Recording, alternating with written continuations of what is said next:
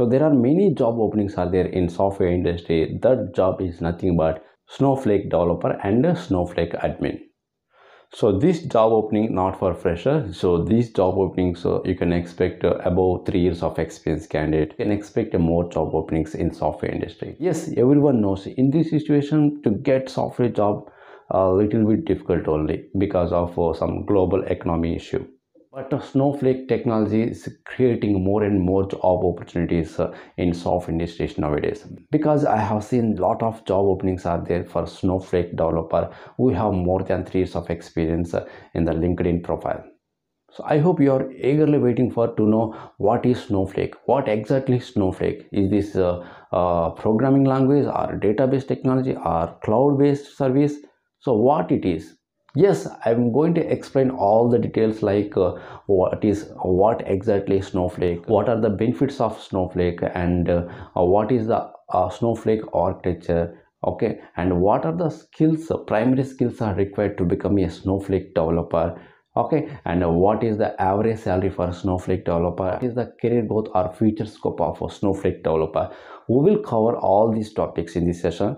So don't skip this video, watch till the end of it. So without wasting our time, let us start the main topic.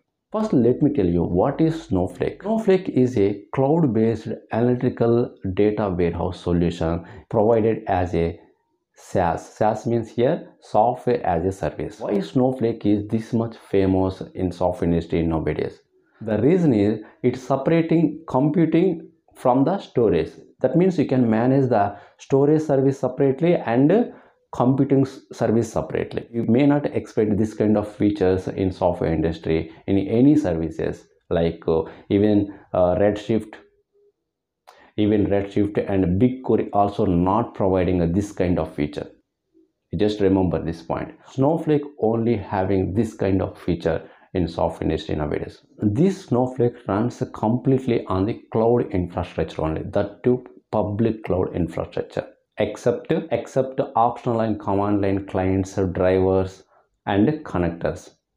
Remaining everything, it runs on the public cloud infrastructure only.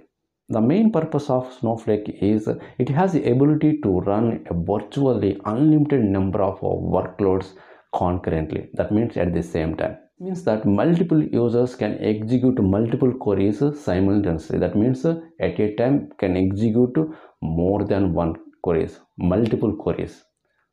With this feature, we can improve the scalability and performance and the data security as well.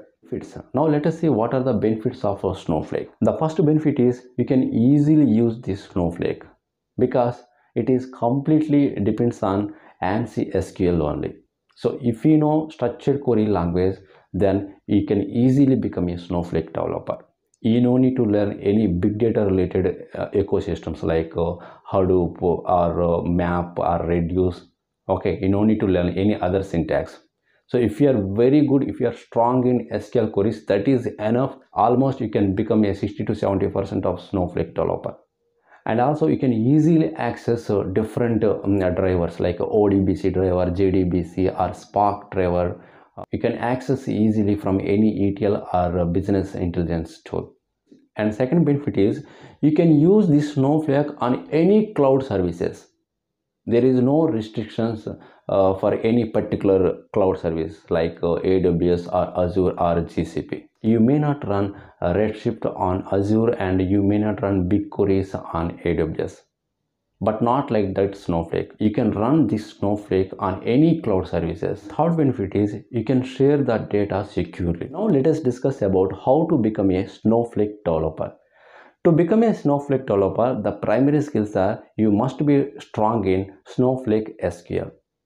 Okay, so if you are very good in Snowflake SQL and Unix as well as Python, then it will be very helpful to extract and transform and loading the data. That means you can easily perform ETL process with the help of Snowflake SQL, Unix and Python to extract, transform and loading the data. So along with these technologies, you must know some Snowflake utilities such as SnoSQL, SnowPipe, Time Travel, Data Manager, data sharing and stored procedures. And also you should have in-depth knowledge on data warehousing concept or ETL concepts and modeling structures principles as well. Okay, you should have work experience on data warehousing concept like OLTP, OLAP, dimension, facts, and data modeling. Also, it is good to have familiarity with any data visualization tool like Tableau or Power BI. And also, you must be good exposure in AWS or Azure ecosystem and basic knowledge on Redshift as well. So the companies are using skills different from project to project. Okay, if you are using some other project, they may expect some other skills. If you are using Microsoft related projects, they are expect some other skills as well, like .NET related skills.